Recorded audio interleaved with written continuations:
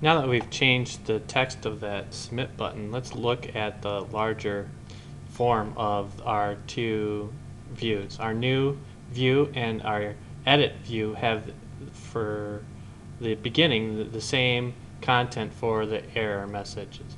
And the forms are almost the same except for this label that we just changed, where we changed it to create new user and create update user profile.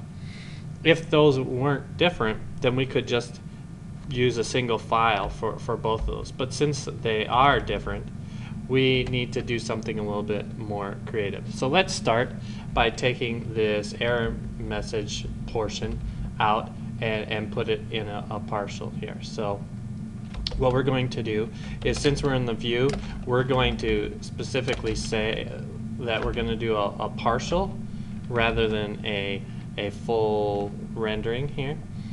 And let's put this correctly, render partial, and let's call this errors, and then we can delete this and create our partial views users. And remember, our partial starts with errors underscore.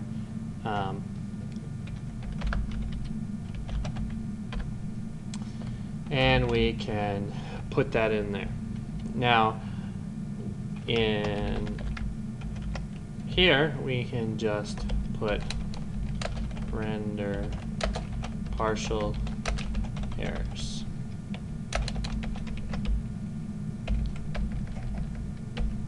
All right, and now we can run our test to make sure that worked correctly.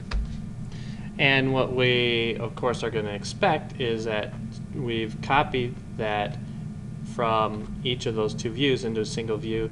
That's going to be a lot better usability, reusability than we had before.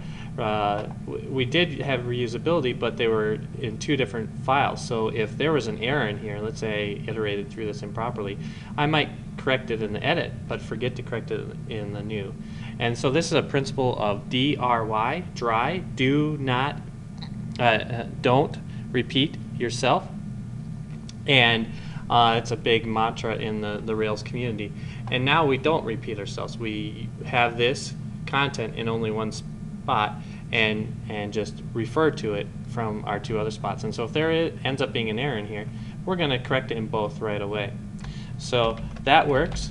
And so now we need to figure out how to deal with our form. This part of our form is the same in both. So let's just take that and put it in a separate partial. Okay, so let's delete that, and let's do another render partial, and let's call this fields for the user fields that are in our form. And we can save that, and we edit our new partial users. Again, it starts with an underscore, and it's fields.html.erb, and we can push that, and we can just format this real quickly, and we should be good to go. Let's go back here. It was in the edit. Make sure we're referring to that properly, and we can just go ahead and run our test, because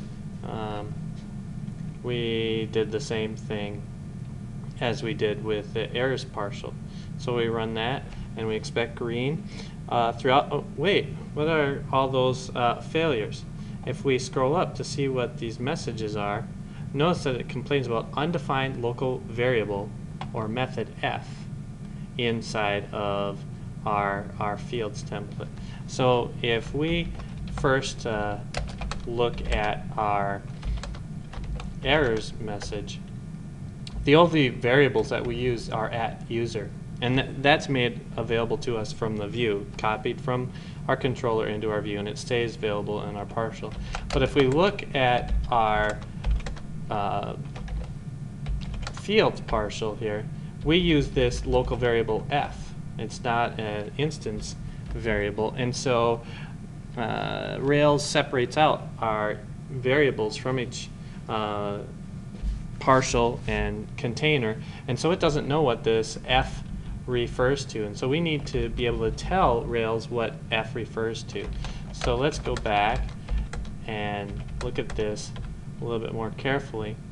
What we meant to do is we wanted to pass this f to this field and use it directly.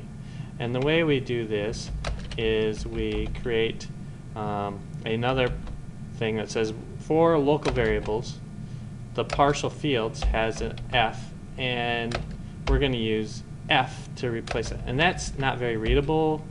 For learning purposes, it works fine in larger sense, but I'm going to make it very clear what we mean. So I'm going to create this, make it form, and what we're going to say is that the f in our fields partial should be satisfied by the form variable in this view right here, so that